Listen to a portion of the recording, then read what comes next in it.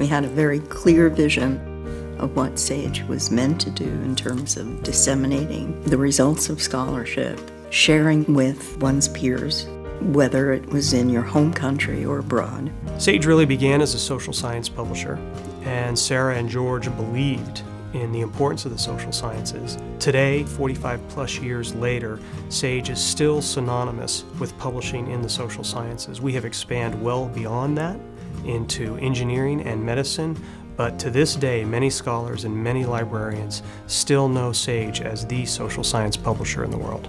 Don't just continue in the silos that existed in the 19th century. Let's broaden the way that we look at usable knowledge. Early in our history, Sarah, in identifying things that we could do that were different from the rest of the publishing industry, recognized that research methods wasn't just something that scholars around the world do, but actually need to be informed about. And it was no less a reason to actually do publishing than any other substantive areas, whether it's sociology or psychology or communication. But that was a really innovative breakthrough.